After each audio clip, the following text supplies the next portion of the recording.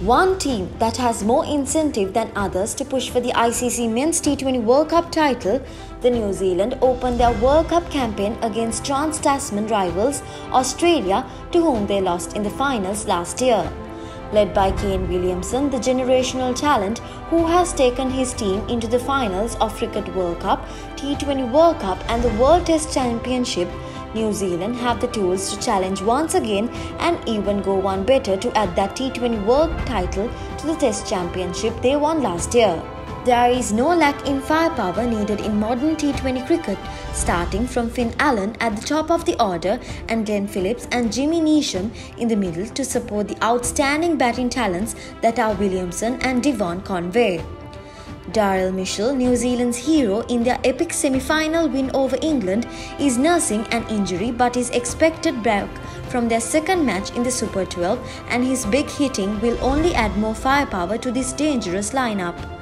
Tim Southee and Trent Boult return to lead the bowling attack, although the Black Caps have had to carefully manage the likes of Lockie Ferguson and Adam Milne returning from injuries, with options in spin courtesy Ish Sodhi and Mitchell Santana.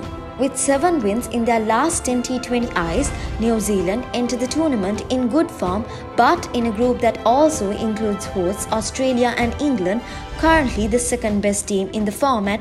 Passage into the semi will not be a foreign conclusion.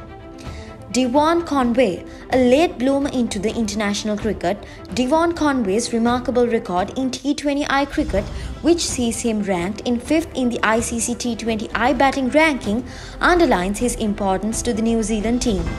His average of 52.27 from the 25 innings is second best amongst batsmen in the international game, average of 40 in ODI cricket and 51 in tests, proving he is good cross-format batsman.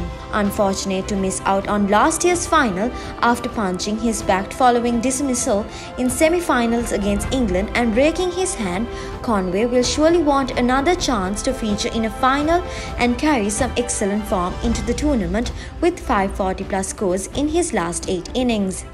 Trent Boult continues to be a force in international cricket, ranked 17th in the T20I ranking from bowlers, second highest among the New Zealand's bowlers. The left-arm fast bowler has the ability to swing the ball both ways and makes early breakthroughs. Despite playing just 1 T20I in Australia, his record there is excellent, with 37 wickets in 14 matches across formats. In conditions that he will thrive in, expect ball to be handful.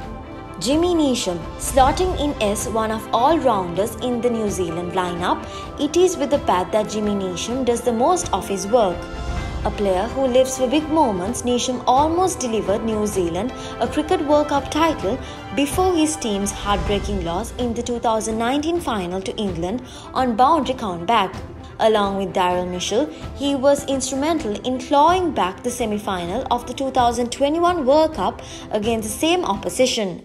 His career strike rate of 163.65 ranks him second highest among players at this World Cup, so when Neesham is at the crease, runs will flow quickly for New Zealand.